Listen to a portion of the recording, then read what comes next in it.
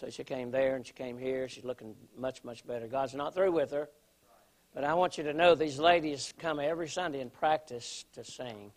They haven't been able to sing for a while for various reasons, but we missed them. Brother Matt kept asking me, when are they going to sing again? And I said, well, he knows they're going to sing, so he's all excited. But they're going to sing a song, Fear Not, tomorrow.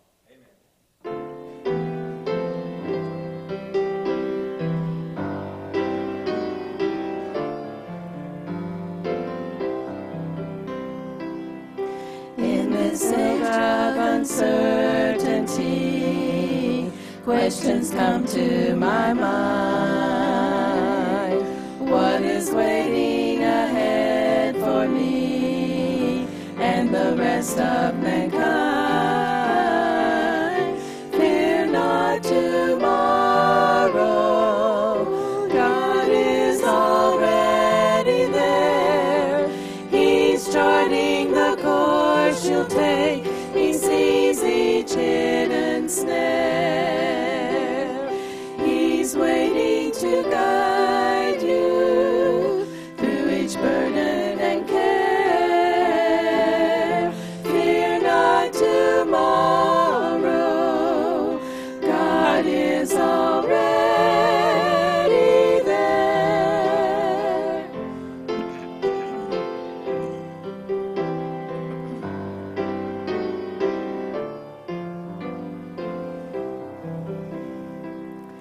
Are you troubled or things to come? Is your future unsure? Are you dreading the coming dawn?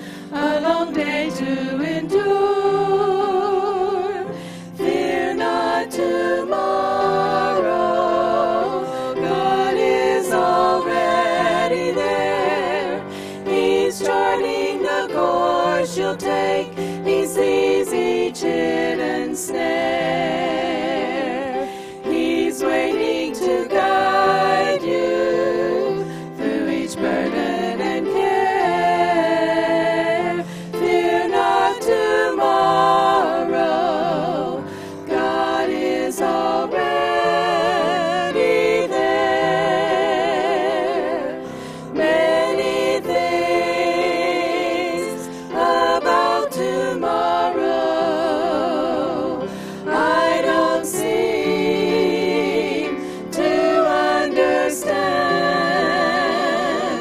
but I know who holds tomorrow,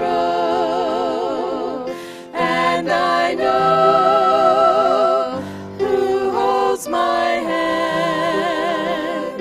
Fear not tomorrow, God is already there, already there.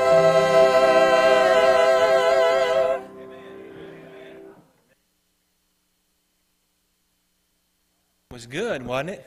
Man, what a good song, good singing, and I appreciate all that today. Well, today is Mission Sunday. Today we are one half through our missions year this year, and this has been a good year for our church mission-wise. Been able to take on 9 new missionary works, and our giving was very adequate this year, so I thank you for that very much, and I hope that last September when you filled out your Faith Promise Commitment card, I hope you've kept your commitment. And if we'll do that, then God will use us in a great way here at this church. We've already in our church over the last 37 years given over $4 million to send missionaries around the world. Folks, that's a lot of money. And where does that come from? We're not like the government. We can't make our own money. It comes from our pockets. And so I want to say thank you so much, Liberty Baptist Church, for what you've done for missions for all these years. And can't wait to hear today what Brother Dean Hamby is going to preach on. Brother Dean Hamby, you come on. And he's the Assistant Director for Macedonia World Baptist Missions. And I'm very thankful to be his friend and be able to serve on the Board of Directors with him. And there's some exciting things happening at Macedonia World Baptist Missions. Maybe he'll mention that. And Brother Hamby's been a missionary, and now he helps to run the board. But the most thing I like best about him is he's a Tennessee Volunteers fan. So that puts him upper echelon already, okay? So you listen up this morning. Let God speak to your heart today, okay? About missions. God bless you. God bless you, Brother Hamby. Yes, sir. Brother Ground, sir. Praise the Lord. It is good to be here, and go Vols. Your preacher's got orange on his watch. He's got his ink pen, his orange tie. I don't have anything orange on, but my heart is orange. And so I did eat a tangerine last night, if that counts. Okay, I had some orange juice this morning, so. But it is just exciting to be here. You know, there's three things when I think about Liberty Baptist Tabernacle. There's three things that I think really describe, or three words that describe who you are. And this is for all the years that I've been coming here and seeing you and being able to learn a little bit about you. And number one is your message. Your message is Christ, and the Word of God has never changed with you. And praise the Lord for your message. Number two is your music. I love to hear Brother Roger Pearlhart lead the choir and sing. He's just easy, just so easy.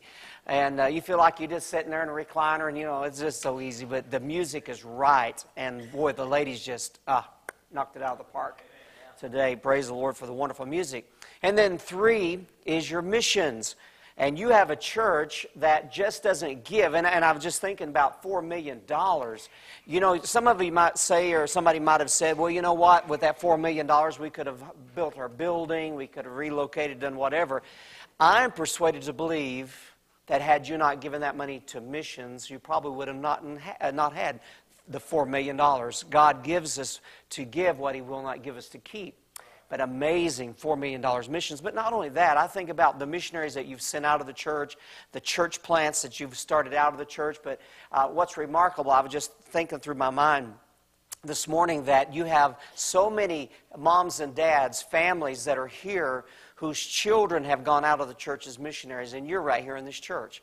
And so I just think that's a remarkable thing, and praise the Lord for you. Got another family getting ready to get on a plane and leave, and they just finished language school, and I know that you're excited about the Spear family leaving out and getting to Puerto Rico, and praise the Lord for what He's going to do. Just a remarkable thing the Lord has done here at Liberty. And I know the greatest days are ahead for you, but I'm looking for the Lord to come back before we all get too old. And 41 years, I wish I was 41. Wow. Wow, that is in the rearview mirror at a long distance back, you know. Praise the Lord, though, 41. Well, let me just mention, turn your Bibles, if you would, to the book of Romans, chapter number 1. Romans, chapter number 1. We were in Philadelphia this past week from Saturday through Tuesday. That's how their conference ran, preaching their conference at Ben Salem Baptist Church, a great church. I don't know if any of you are familiar with Dolphus Price, but Dolphus Price, Dr. Price pastored there many years ago, but this is just a tremendous church, like your church, great music, doing a great job. But the Buchanans were there. They flew up on Monday, so they were with us Monday and Tuesday night, and I think he's going to be preaching here tonight. I think he or his wife is going to be preaching here tonight. I think that's what he told me. So, but it was good to see them, and praise the Lord. But let me just mention about the mission board. It was pretty well known that I was being mentored to take the position of general director whenever Dr. Wade stepped aside. But God has blessed Dr. Wade with good health up until recent years. He's been able to maintain and go. But recently his health has really faltered, and he still goes and preaches, but not as much as he did. But Brother Scott Caudle, Dr. Caudle from Canaan Baptist Church, he came to Dr. Wade and I, approached us back in October of last year. And let me back up just a little bit. About 3 years ago, I began to think about my own life, about my own ministry, about my future, where I was, and I began to think about my age, where I am, my health issues. So I began to think, you know, if we're going to do a transition, it needs to be a long-term thing that we're going to do at the mission board, not short-term, because I wouldn't have that many years that I would be able to serve as general director with my health and age and all. And so I began 3 years ago praying about that. Well, in October this past year, Dr. Caudle came to Dr. Wade and me and said 3 years ago he began to have a great burden about leaving Canaan and coming with Macedonia as the general director. He told us that in October.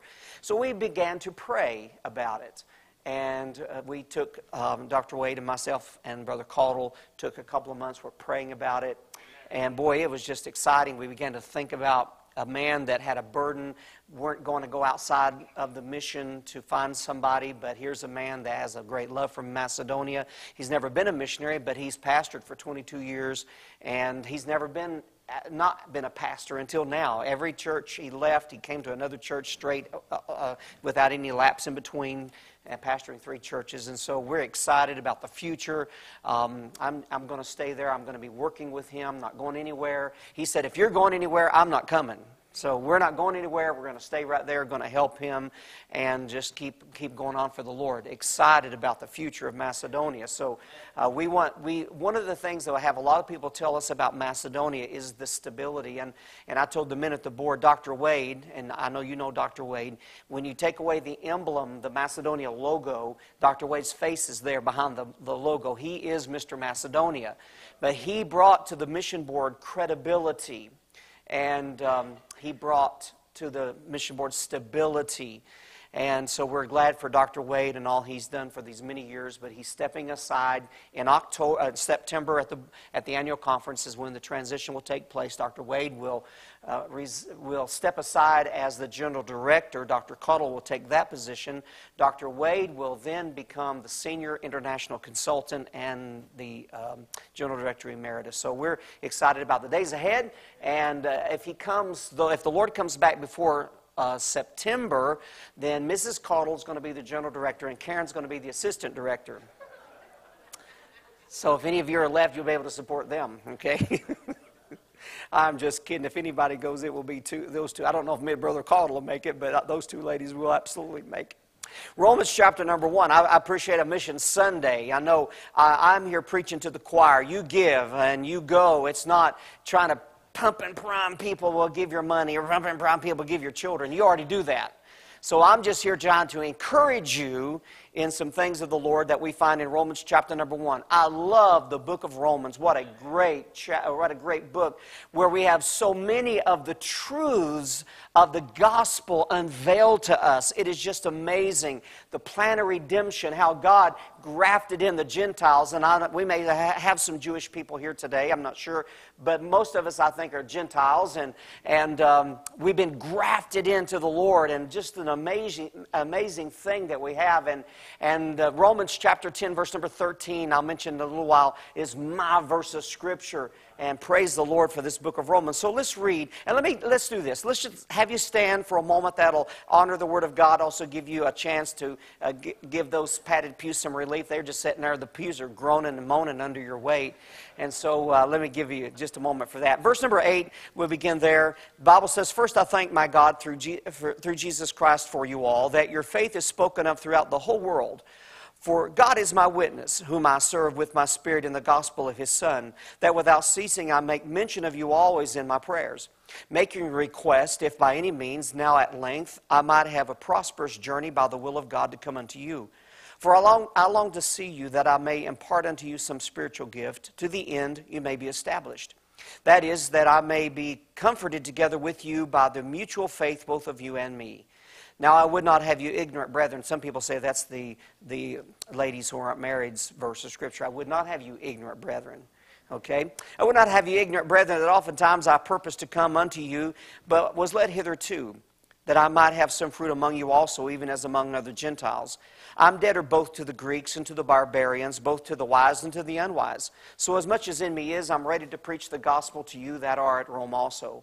For I'm not ashamed of the gospel of Christ, for it is the power of God unto salvation to everyone that believeth, to the Jew first and also to the Greek. For therein is the righteousness of God revealed from faith to faith, as it is written, the just shall live by faith. For the wrath of God is revealed from heaven against all ungodliness and unrighteousness of men who hold the truth in unrighteousness. And let's pray. Father, we thank you for your word and the truth of your word that we have, and hold your truth near and dear to us. And Father, now as we stand here and we think about a Mission Sunday just before Resurrection Sunday next week, we thank you that we have a risen Savior. And we're not preaching a religion. We're not preaching a some kind of a foundation, but we're preaching a person, the Lord Jesus Christ. And Father, we thank you for your word. Pray you'll bless it to our hearts today. And we'll bless you and praise you for all you do. In Jesus' name we pray. Amen and amen.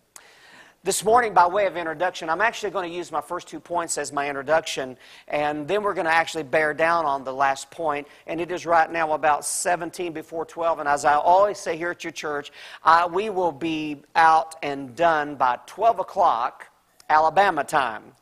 I was preaching in Alabama, and I said that, and I thought, I am in Alabama. Where do we go from here? So anyway, I said, well, whatever. We'll be done before 12 o'clock sometime. But anyway, let me share these thoughts with you, and mention my first 2 points, and then we'll get into the main meat of the message. Paul said, I am ready. This word ready, it means passion, to go forward in passion. The root Greek word for this word passion, or for ready, it is the word passion. So Paul, when he said he was ready, it wasn't like a man that is, or I shouldn't say a man, I should just say me. Here, and I'm waiting for Karen to get ready, ready, and are you ready yet? And I'm waiting impatiently. It's not that kind of a ready. This means you have a burning desire in your soul to do something. It's a man like Nehemiah that God put a burning desire in his soul to go and rebuild the walls of Jerusalem. It's that burning desire that you find in a man by the name of Moses that went into Egypt to lead the people of God out. It's that burning desire that Joseph had to please his father, to go look for his brothers, that eventually led him into captivity into Egypt for a time before he was exalted to second in command of Egypt. It is that burning passion that he had in his soul to go to Rome.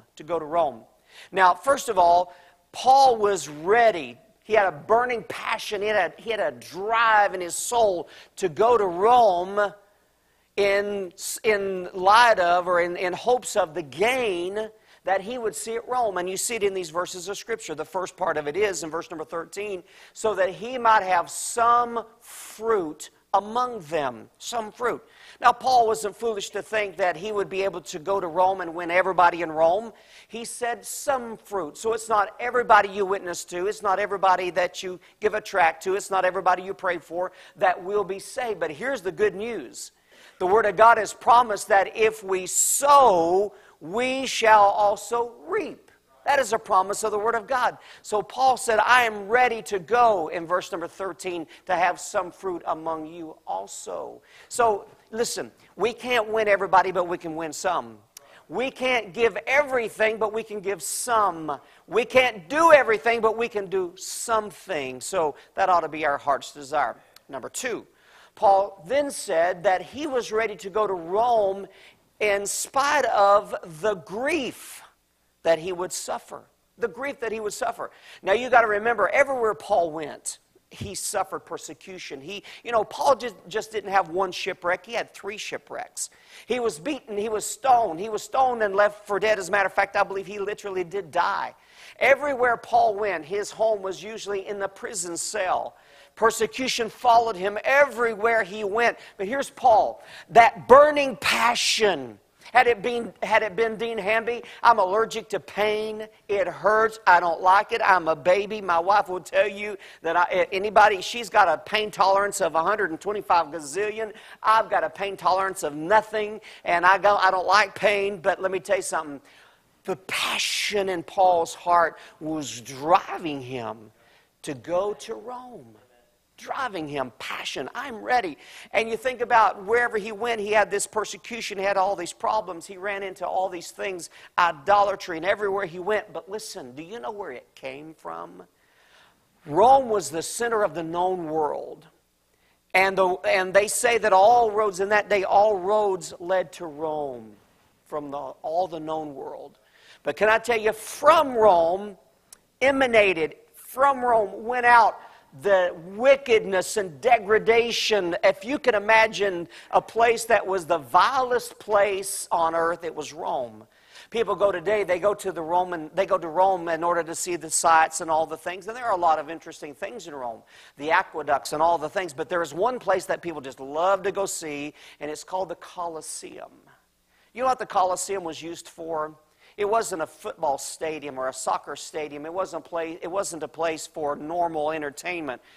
It was a place for the vilest entertainment that a man could ever imagine.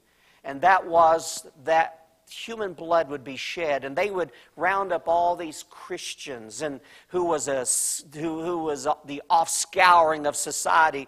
I mean, they were the scum of the earth, and they would bring all these Christians into the arena of the Colosseum, and there they would unleash on them these wild animals or these gladiators and these people, and there at the whim of Nero and of the emperors of Rome, they would put all these Christians to death. It was Nero, actually, that was there when Paul went to Rome eventually. He would take Christians and burn them alive at the stake, and he would skin them alive and use their skins for shades and all sorts of things. He would light his garden with the burning of Christians. This is where Paul was being driven to go. But in spite of that, you know why?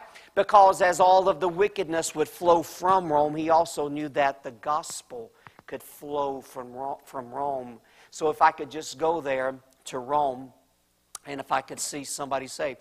And it was that burning desire. And you know who controlled it? I don't have time to get into all this. But he says in verse number 13, but was led hitherto. He was hindered from going, and it was the Holy Spirit that hindered him. I don't know about you, but I go to mission conferences, and I see the presentations and hear the testimonies, and I want to go everywhere. But after the conference is over, I get back to reality. But with Paul, this wasn't just a whim. It wasn't just a passing emotion. This was burnt into his heart by God himself. And it was driven, but it was the Holy Spirit, because the will of God involves what I should do, but it also involves when. But it was God that was burning and driving him, and he was ready to go in spite of the grief that he would suffer. Then, last of all, and this is what I want to get into for just a few moments, that Paul was ready to go to Rome in light of the gospel that he would preach. There are three, from verse number 14 down to verse 16, in those three verses of Scripture, there are three I ams that are listed there. This thing of missions was personal to Paul. I could ask the families in your church, well, I could ask all of you, and you have a desire to give to missions or you wouldn't give. But I could ask the families in this church, and I'm looking at some now, this is personal. This thing of missions is personal with them. They've got a son, they got a daughter, and that's okay, but they got grandchildren. That is where it really counts. They've got children that have sacrificed their lives. They have left mom and dad and the comforts of where they know is real and good, and they've ventured out, and they're trying to serve God and win people to God, and it's personal to them. And this friend was personal to Paul. And I believe if we do anything for God, it ought to be personal. He's a personal Savior. Everything ought to be my relationship to Him. And so Paul says, I am. Let's get into it. Let's begin. I'm going to skip verse 14 and go to verse number 15. And he says, so much as in me is. And here's a little Jew that he was eaten up inside and out with God, with the will of God, with the burden of people. He was just consumed with it. As much as in me is, I am ready to preach the gospel to you that are at Rome also. So let me give you three things. Number one, Paul was ready to go to Rome because he had experienced the gospel. There's some people that could, I don't need a lot of stuff. I don't need things, but there's some people who can just sell stuff. They just sell stuff. I don't need the stuff, but they could sell it. Me, I couldn't sell a heater to an Eskimo. I couldn't sell ice to somebody living on the equator. I'm just not a salesman. But I want you to know that Paul preached the gospel because he had experienced the gospel. I'm glad today, you know who God uses to spread the gospel? God uses people like you and me. And by the way, I didn't mention this, but here you got two Tennessee guys up here on the platform. And I love this. When the choir was up here, there wasn't anybody 5 rows back. I thought, you know what? With Brother Pearlhart leading us singing, and Brother Grimes doing the preaching, that is your spitting area. You know, you don't want to sit any too close. And I still see we got 2 or 3 seats here. I still got a good spitting range, you know. But you know who God uses? He uses people that have been saved by the grace of God. He could use angels if He wanted to. God could use donkeys, and I've heard some guys I thought maybe God was using. But anyway, God could have done whatever God wanted to do to spread the gospel. He could have written it in the clouds and in the heavens. God could have done what God wanted to do, but God chose to use people like me and you who have experienced the gospel. I think about, let me give you 4 little things here. I got 4s and 3s all over. I just throw these numbers out. I probably don't even have but 1 or 2. But anyway, let me give you 2 or 3 or 4. Number 1, Paul had experienced the wooing of the Spirit that preaching the gospel brings. You remember the day you really understood? I don't care how old you were, how young you were. Do you remember the day you really understood the gospel? And the Holy Spirit took that Word of God and He began to woo you. Now, I know you young folks, you have no clue what wooing is, do you? Okay, I knew you didn't, so I'm going to explain it to you. Before my wife and I got married, I had hair, by the way. I was about 160 pounds. That's the reason it looked like I had hair. I probably didn't have any more than I got now, but when you're smaller, your head gets smaller and your hair comes together. Oh, anyway, when Karen, she was just knockout gorgeous, you know, and here I am, knockout ugly. But I'm going to woo her. I'm going to draw her. I'm going to try to win her. So I go in there and I take that one hair and I pull that thing up and I spray that rascal down real good, you know, and I twirl him up and make him just right, you know. And so I do my best to look the best I can. And so I would only go out with her at night, and I used the flashlight, and she didn't have a light. So it wasn't until afterwards that we got married. I have a good joke right there, but I won't tell it. But anyway, I was wooing her, you know, send her flowers and candy and buy her little things, and I was drawing her to me, okay? But that's what the gospel does. The Holy Ghost of God takes that book and He begins to, He tells us through the Word of God that we are a sinner and we deserve to go to hell. Not just going to hell, but deserve to go to hell. You know? Deserve it. We deserve it. We're sinners. We deserve it. But in that same gospel, I'm so glad that the Holy Spirit of God says you don't have to go to hell. You don't have to go. There's somebody that died on the cross that paid that precious price through His blood on the cross of Calvary, and you don't have to go. God loves you so much. He sent His only begotten Son to the world, and He says you don't have to go. And man, He begins to woo you. I'm telling you, he begins to share with us who He is. It's just like when the servant of Abraham went over there and he met Rebekah, and he began, and through the servant, he began to woo Rebekah for Isaac. And he gave her those jewels and all those things. He began to tell Rebekah about the Father's house and all that there was at the Father's house. And man, he said, will you go? And she said, I sure will. And jumped on that camel, and here they went. Can I tell you, I'm glad that we who are saved, we have experienced the wooing of the Spirit of God.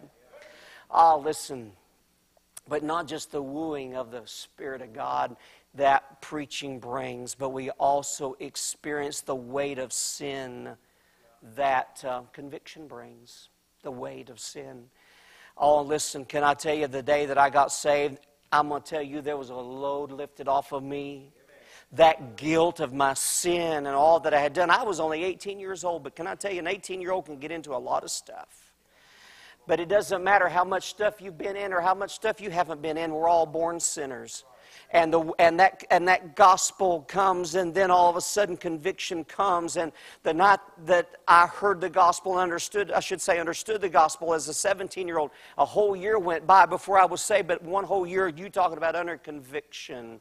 And that weight, that guilt, that load. I mentioned this. You know, there's every vehicle you buy, a bicycle, whatever, there's a weight limit. They test it, and there's a weight limit that goes with every vehicle. And you know what the weight limit is? for a man that God made us, for the guilt of sin and the burden of sin and the burdens of life? You know what the weight limit is? Because if you surpass the weight limit of a vehicle, eventually it's going to break down because it wasn't built to carry the weight that you've tried to put in it. Can I tell you what the weight limit is for me and you today? 0. God didn't build man He didn't create man to carry any load or any weight or any guilt, any problems, any burdens, but man in his sin has brought upon himself all these burdens. All but conviction. All but then, aren't you glad that Paul experienced the glory that comes when you get saved by the grace of God? And isn't it wonderful when the grace of God comes and all of a sudden you're saved by the wonderful, marvelous grace, and you experience what it is to have that load and that guilt taken away, and aren't you glad for what God does? What God does. And then Paul experienced the wonder of living for Christ. Just every day, the wonder.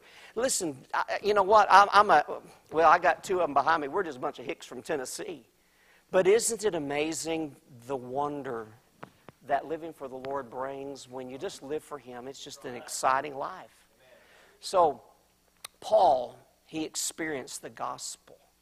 Number 2, Paul explored the gospel. He explored it. This is an amazing thing in itself. Paul, he uses the word in verse number 16, for I'm not ashamed of the gospel of Christ. He explored the gospel. I'm not ashamed. I'm not ashamed. This word ashamed is used 5 times in the book of Romans. One time it's used just ashamed to deal with the shame of a person's past life. The other 4 times it's used just like this, not ashamed. It's used 3 times. It talks about my relationship to Him. The day that I got saved, I wasn't ashamed. I wasn't ashamed. He saved me. But here he says, I'm not ashamed of the gospel. This word ashamed literally means to be disfigured. That's why when Karen and I were dating, I carried the flashlight. You know, I didn't want her to see this, this mess. But isn't it true that a person that's maybe been in an accident, an automobile accident or a fire, and their face has become disfigured, they don't like for people to stare at them, to look at them, and so they kind of hold their head down. And this is what this word is. You hide yourself. You hold your head down. But here's what Paul did. I love this. When Paul began to explore the gospel, and he never reached the ends of exploring because it's a mind with hidden treasure. It's a mind with endless treasure.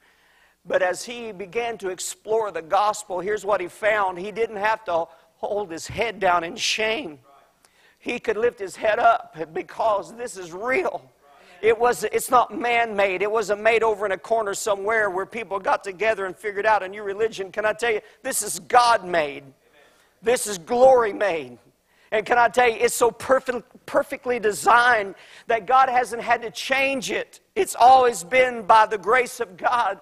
And I'm glad the plan of God never changed as time went along and as man went along and as he with his inventions and all the things. I'm glad that this gospel still works today. I'm glad that this gospel is still for everyone today. It doesn't matter how cultured or how uncultured. It doesn't matter how rich, how poor. It doesn't matter what culture we live in. I'm glad that this gospel works today. And Paul said, I'm not ashamed of the gospel of Christ.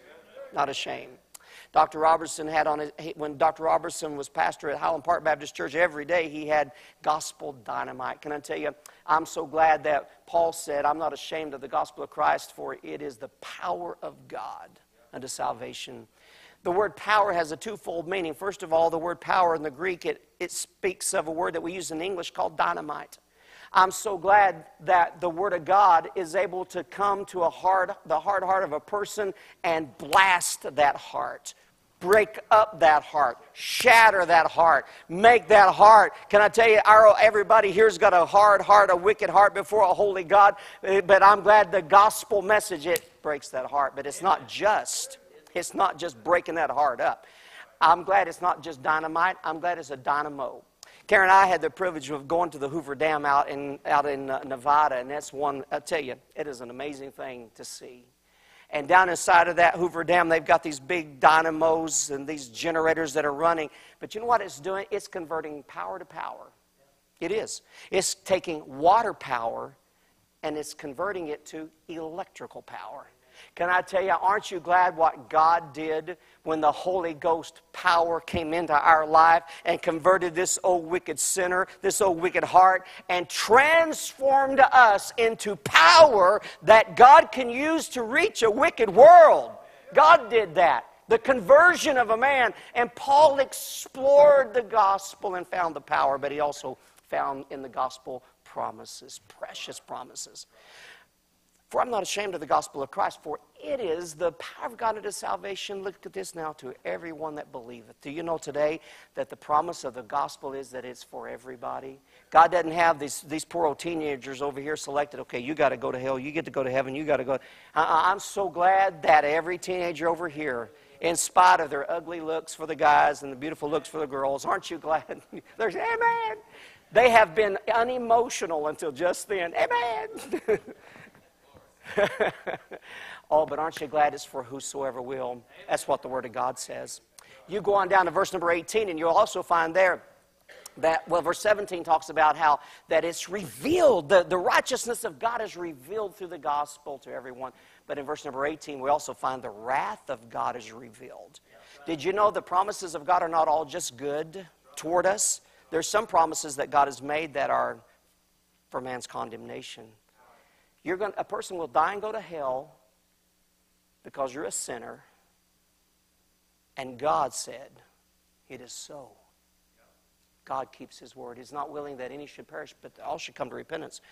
But if a person doesn't get saved, hell awaits that person. And it's a promise. The wrath of God is revealed. So he experienced the gospel. He explored the gospel. But as you go down through these verses of Scripture, I want you to notice, last of all, that Paul, he executed the gospel. Executed the gospel. Paul says, I am debtor both to the Greeks and to the barbarians, both to the wise and to the unwise. So much is in me as I'm ready to preach the gospel to you that are at Rome also. He executed the gospel. Now, there's something interesting about that. Would you look with me in verse number 17? For therein is the righteousness of God revealed from faith to faith, as is written, the just shall live by faith. Have you ever noticed this expression, faith to faith, faith to faith? I've had a hard time trying to figure out that expression, faith to faith, faith to faith. Here's what I believe it means. I believe, number one, it talks about the faith. The Word of God calls itself the faith. The faith. A person cannot be saved apart from the Word of God, the gospel. Impossible. You can't look at a tree and say, okay, I believe in Christ. Now, we know through creation there is a God, but we don't know anything about Him. But the gospel brings it down to where we live, and we understand. So the Word of God is faith, the faith.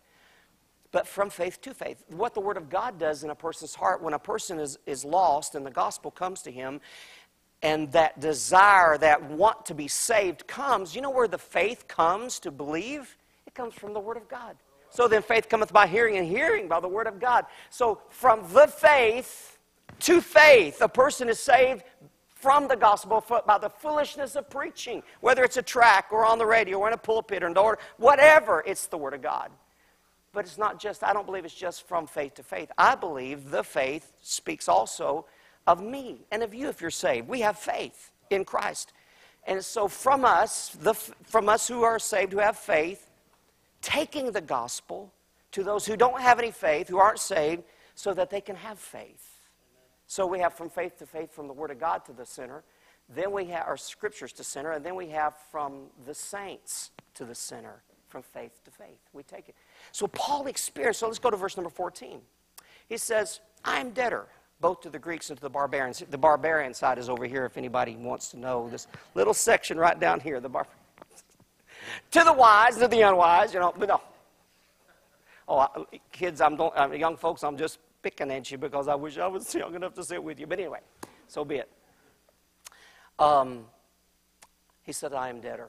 I am debtor. Of course, that word debtor doesn't, has anybody here, or I should even say, does anybody or has anybody ever owed a debt? Raise your hand.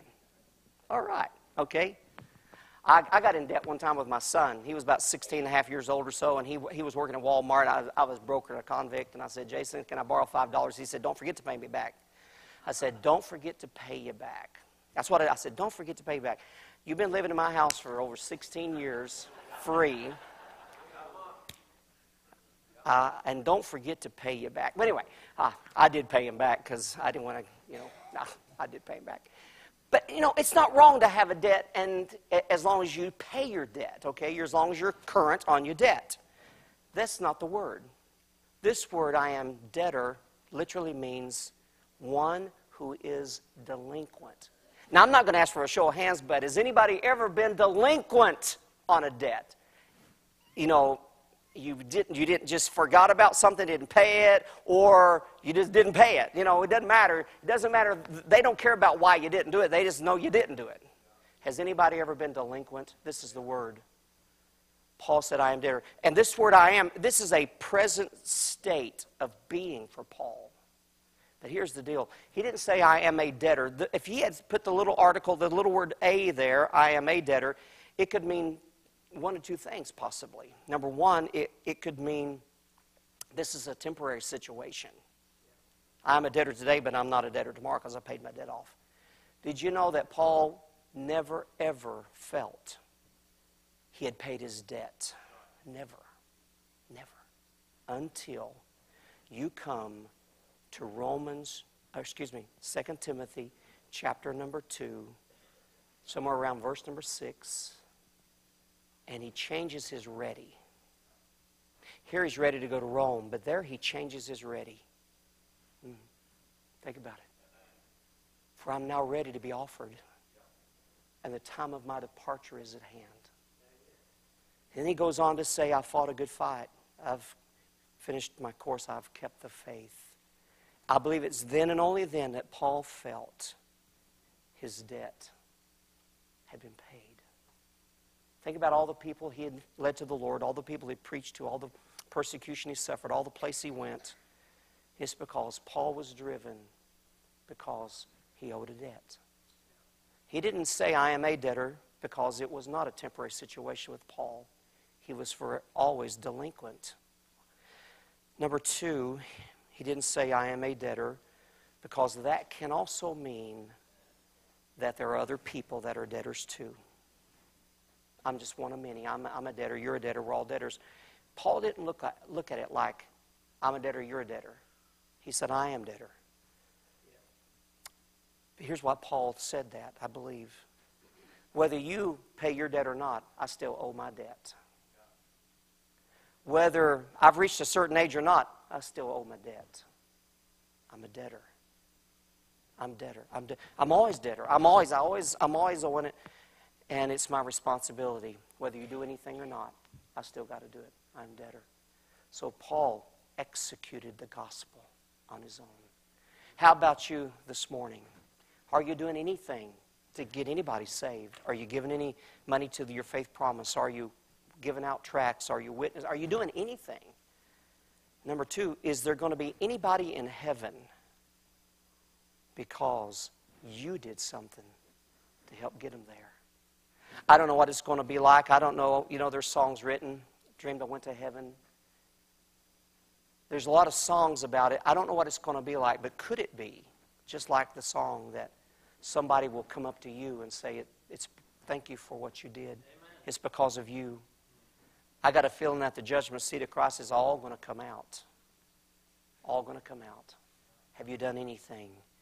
But here's my third question. You may be here today and you've never been saved. You've never experienced that wooing of the Spirit.